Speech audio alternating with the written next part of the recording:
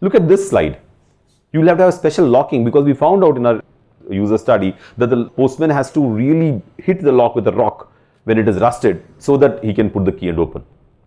And study the user context in the toughest situations. This is a very, very important slide where we say that you have to study the user. Who is my primary user now?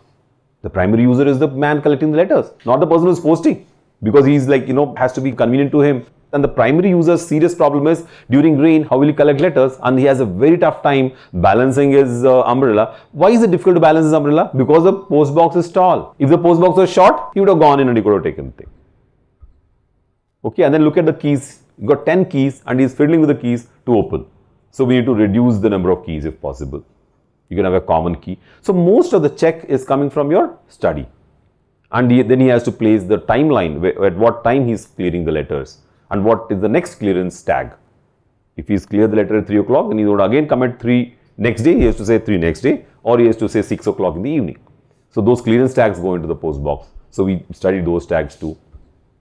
A number of times you can't even reach the post box. There are so many motorcycles parked around it.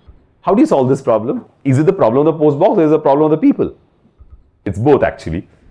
How should your post box react so that this person will not park his motorcycle next to the post box? That is our concern. So I have to design my post box in such a way that a person, has to think twice before he parks his motorcycle. And then the issues of problems. See how they put a cement concrete base around it so that the rusting is hidden, and then further rust inside. So there's very humid inside the box, difficult to paint. So here we come up with a check. What is the check doing? It is giving us a clear direction.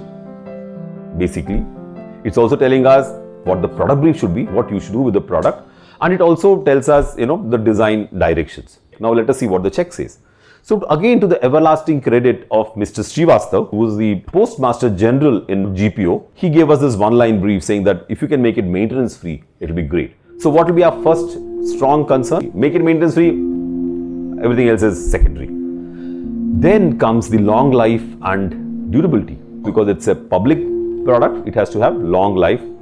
And then robust manufacturing. We saw all these problems. Your manufacturing should be so good. Your material have to be excellent. So robust manufacturing comes as an important concern. Then you look at user convenience. The postman, for example, should be able to, put it in his bag very easily.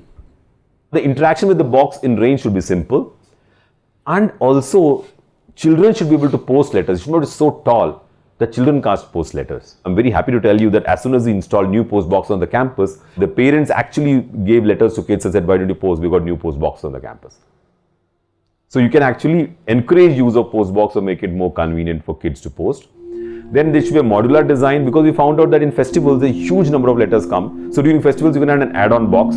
So we say you should have a modular design, a small one and a large one. And then you should have a unique identity for India Post, least, but not the last, that you have to create a new strong identity for India Post, and and it should reflect a modern new image for the postal department. So the check and the product brief are very critical. When you make this list, it's very easy for you to work because you have a hierarchy of needs. So the first need is paramount, and I will not compromise the need for any of the other aspects. The durability is very important. I won't compromise the durability from point of view of robust manufacturing. But robust manufacturing is important. I use the right material so that my durability also is there and my manufacturing also is robust. So similarly, the design and the identity. So let us now go to the most important aspect of a lecture, which is the creation, the conception, where we're trying to conceive multiple ideas.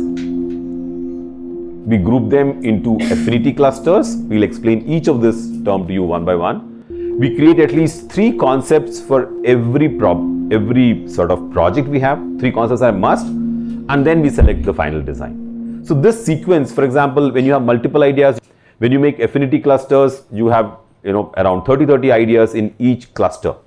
Then when you make concepts, you have one assimilated concept, and then you design. So this is a very interesting journey. This needs specialized training.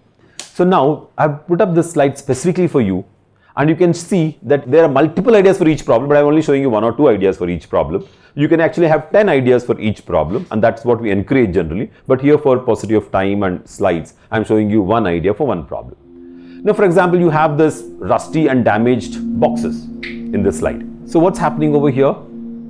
Because of mild steel, it is rusting. So the best option is to use plastics which don't rust. And plastics have round shapes. So that's idea number one. Rounded shapes, no water ingress. So number two is use stainless steel. You know stainless steel doesn't rust. And then you have flat boxes for stainless steel.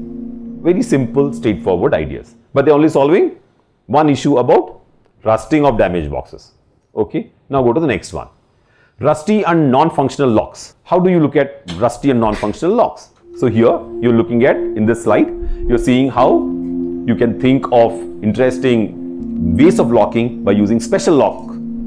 So that one single key the postman can carry and he can sort of go everywhere and use the same key rather than using a padlock or a lock. In this we have the seepage of water is a serious problem, and the seepage of water happens because of stagnation of water on the tops, edges which are not closed.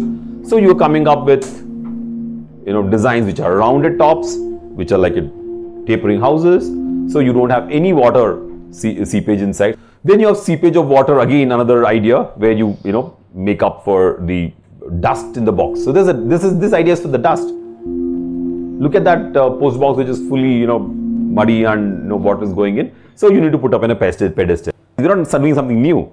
Your ideas are not your original, but you're imbibing some of the learnings from other places. So I know that if there's a lot of dust and muck, I need to have a pedestal for storing. The difficulty in gathering letters, what are you doing? You can have a tray inside and put in your bag, or you can have letters stacked inside.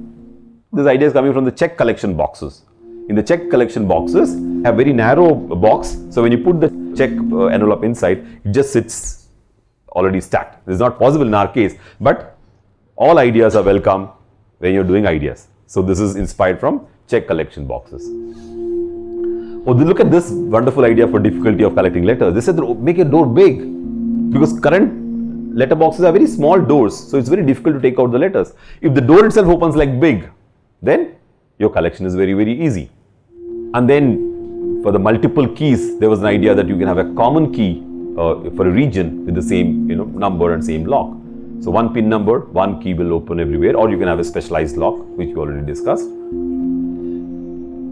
Cumbersome and time consuming installation. You looked at those earlier boxes which had these large cages which went into the soil. So you have to dig the soil, you have to put concrete inside, and you have to assemble them. It was bad for rusting. So here you come up with better ideas, or you mount them on walls, or you put them on concrete platforms where you just bolt them to the platform. These are not new. These are all coming from lamp posts and the street lights. You see, all of them are bolted. So you can use concrete structure and bolt your post box, so that in case there's a problem, you can open it up and bolt it elsewhere. So there's an ease of moving the box. And then if there is a large volume post boxes during festivals, so there are two options here. You have an add-on box, or you make the box itself large. Look at the large box, square box. So you can have different ideas for different requirements. Again, we're looking at modular design. You can have a small box and a big box, as shown in this slide, where you have two designs. And today also we have two designs in our country. We have those small boxes which are in all the district headquarters and most of the villages. The importance of the box not being recognized. So what can you do for the motorcycle parking? You make your letterbox very prominent. So can you make your product look important? So you should have a presence, it should make it look important. So we have lot of ideas for this, very interesting shapes. Remember the Nepal idea where they made it in concrete and large with a taper? Good idea. So you can have different ways of making your box very important. And then difficulty in bending and collecting letters. This is my favorite. In this design, the post box opens from the bottom. So what happens? You put your bag below and all the letters empty into the bag. Isn't that very interesting? So you can have a design where you don't need to take the letters and put them in your bag. You put your bag below and open the door and all of them come down. So that's a very good idea. Or put it on a pedestal so that you can collect the letters more easily. Poor maintenance makes the box looks dirty. So what do you do for maintenance? Have surfaces which are clean. Posters on the letterbox. How do you prevent this from happening? So actually you can ward this off by yourself suggesting advertising. So you put advertisement. So the person who is actually putting advertisement will protect his advertisement so that nobody else will put the letters. Or you make it difficult for people to stick by by making the surface such that you can peel off. Because every day the postman is going to collect letters. So he can maintain the box. He can actually peel it off. So you have to have a surface which is easy to peel off. So those are the two ideas which we came up with. And then putting garbage and stones and crackers for fun. There was a very interesting case where we studied that people, because it makes a good sound before Diwali and during, people put bombs inside, so that the sound is very good. The posting slot was so convenient to put a bomb inside. So what is design cue for us inside? So you make the posting slot such that you can't light the bomb and put it inside. So how do you narrow the entry so that stones and things can't go in, only the letters can go in. And the bottom idea is for areas where you are not able to sort of put a bomb inside, because it's got to, travel inside and then falls inside. So it's very difficult to make the bomb travel inside. There's a flap inside, it can't go in. So you can think of ideas, ingress of. So can you imagine how, challenging it is when you generate ideas for all the problems you saw in the field? And is it possible to implement all this in the final design is a bigger challenge which we will discuss.